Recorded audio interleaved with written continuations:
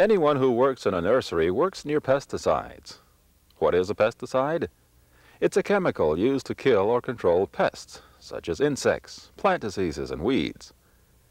Some pesticides, called plant growth regulators, are used to change the way a plant grows. All pesticides are poisonous.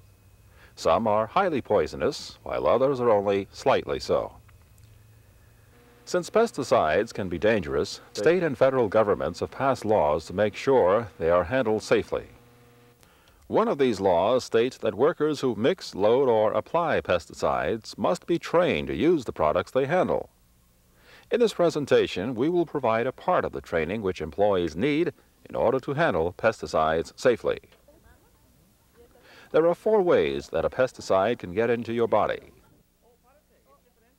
Through your mouth, when the pesticide is accidentally or intentionally swallowed. Through your lungs, if you inhale pesticide spray or fumes.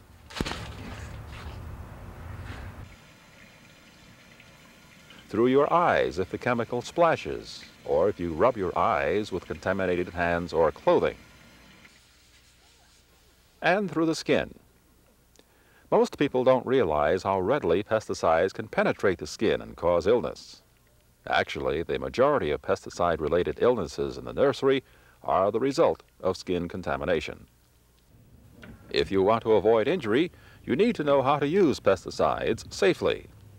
When you're about to use a pesticide, the first thing you do after you carefully read the label is to open the container.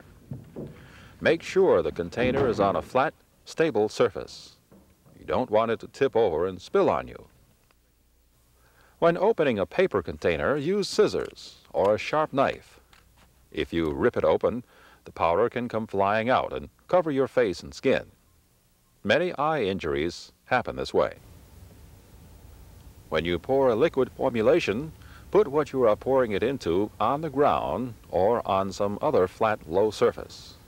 Never pour into a container that is at eye level. The closer to the floor you work, the less of your body will get contaminated if the pesticide spills. Never try to pour a pesticide from a container that is too heavy to control. Get someone to help you. If you apply pesticides, make sure that your equipment is in good condition. A poorly maintained spray tank may leak or even explode. Learn where all the potential danger points are in your sprayer. Check connecting joints frequently for leaks. Hoses should be examined regularly, since they can wear out and burst. Know the proper pressure for applying each pesticide, and make sure that the correct pressure is maintained. If the tank is overpressurized, not only do you run a greater risk of something bursting, you also empty the tank before covering all the plants you wish to treat. This can lead to foliage burn and even the death of plants in some cases. The tank should be cleaned out thoroughly after each application. Material left in the tank can cause corrosion of metal and rubber parts, which can weaken the equipment and cause dangerous malfunctions. When rinsing out spray equipment, run the water through the spray hose several times to make sure all pesticide residue is flushed out. Mixers and loaders who work with highly dangerous liquid formulations must use a closed transfer system, which takes the pesticide out of the original container and puts it in the spray tank without exposing it to the air. Check your system often to make sure it's in good working order and free of leaks. When handling pesticides, be sure to wear all the required protective equipment. Remember, skin exposure is the major cause of pesticide-related illness. So, protect yourself. Wear impermeable gloves. Cloth, canvas, and leather gloves will not work since they are absorbent and can actually increase exposure by absorbing the pesticides and holding them next to your skin. Lined gloves should be avoided too, because the lining is often made of an absorbent material such as cotton. If you are making an overhead application, tuck your sleeves inside your gloves so that the spray material doesn't get inside your sleeves.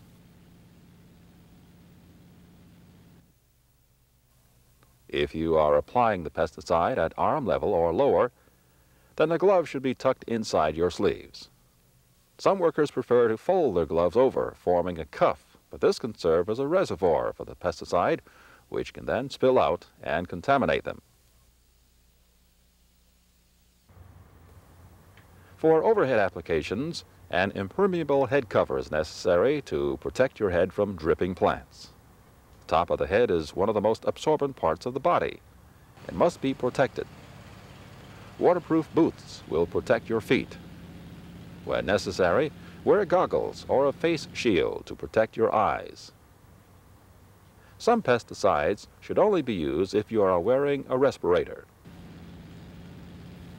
Facial hair, such as a beard and sideburns, will keep the respirator from forming a perfect seal. So if you work with a respirator, you should be clean-shaven. There are different kinds of respirators for different types of pesticides. Most have replaceable cartridges with filters. These cartridges should be replaced as indicated on the package in which they come, or sooner if you start smelling the pesticide while wearing the mask. Make sure you know where extra cartridges are stored and keep track of their hourly use so you know when to replace them.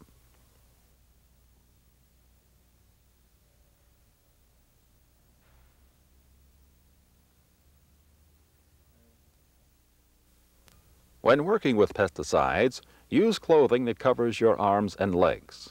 Some pesticides require the use of special waterproof clothing. If you mix liquid pesticides, you must wear a waterproof apron to protect against spilling the material on your clothing. The pesticide, as it comes out of the container, is concentrated and dangerous, so be careful. Mixing is the operation during which the most serious accidents occur.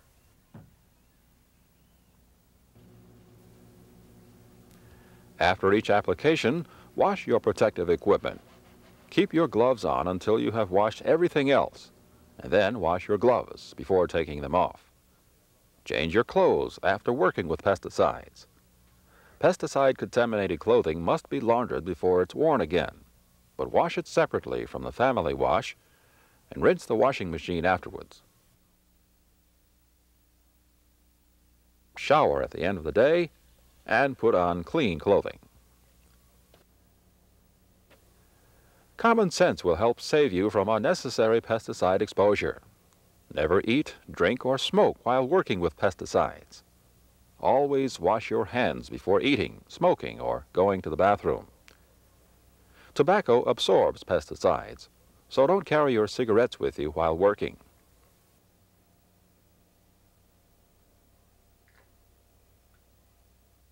Keep in mind that your gloves and the rest of your clothing is covered with pesticide residue, so avoid wiping your face with your hands and sleeves. A person who handles pesticides has a responsibility to protect other workers from exposure. If you've been working in the pesticide storage area, make sure it's properly locked before you leave. And never leave pesticides or contaminated spray equipment laying around. When a pesticide container is empty, it should be properly disposed of according to the instructions that you've been given by your supervisor. Cans and bottles containing liquid formulations should be rinsed 3 times when they are empty, and the rinse water should be added to the spray tank in which the last of the pesticide is being used.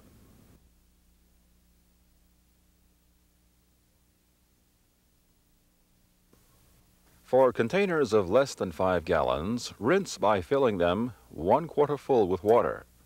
Secure the cap or lid and agitate so that water reaches all surfaces. Repeat this procedure at least 3 times. For containers of 5 gallons or more, use the same procedure, but fill them 1/5 full of water. Don't try to reuse pesticide containers, as it's impossible to eliminate all the pesticide residues.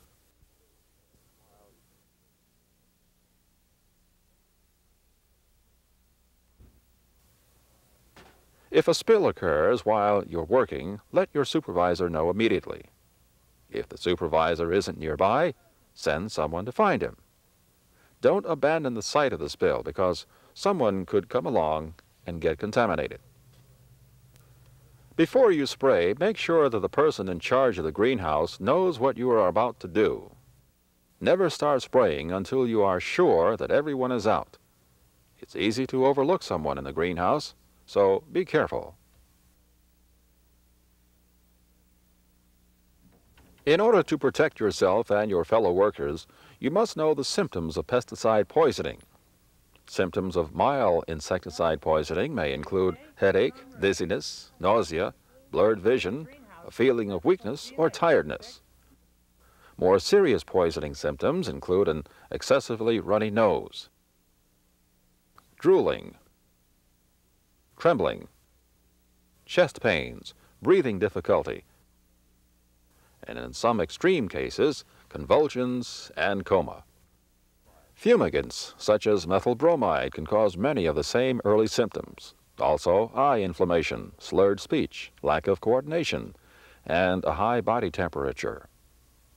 Sometimes the victim of fumigant poisoning appears to be drunk.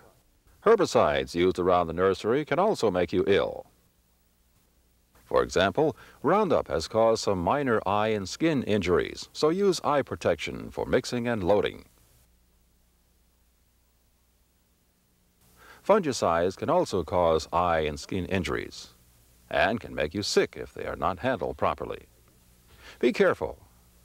If you or another person starts feeling sick while working around pesticides, tell your supervisor.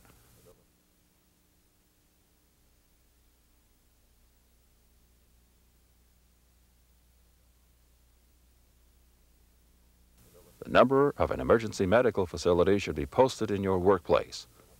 Know where it is and be prepared to call it. The number of the nearest poison control center should also be posted. You can call this number to find out how to help a poisoning victim.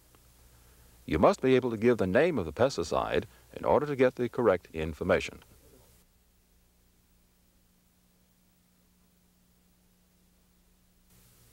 Know how to administer first aid.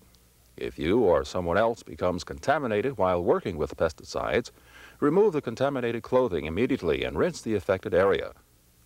It is important to act quickly. Most pesticides are rapidly absorbed by the skin, but if you wash them off quickly, you can avoid a serious illness.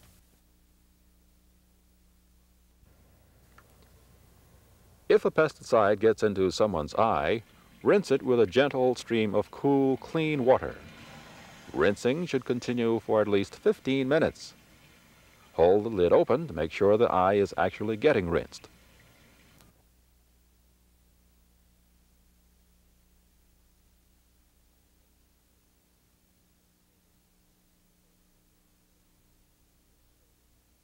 If a pesticide is swallowed, check the label to see whether you should or should not induce vomiting. Vomiting can be induced by use of syrup of ipecac or by putting a blunt object at the back of the victim's throat. Do not try to induce vomiting if the victim is unconscious or having convulsions. Never use salt to induce vomiting. If the pesticide's label says not to induce vomiting, it's because this would cause further harm to the victim. Sometimes other suggestions will be given, such as giving the victim large amounts of water or milk. Check the label first, or better yet, know in advance what the first aid procedures are for the pesticide you're using. When handling certain pesticides for 30 hours or more in a single month, you must have periodic blood tests to make sure the chemicals are not affecting your health.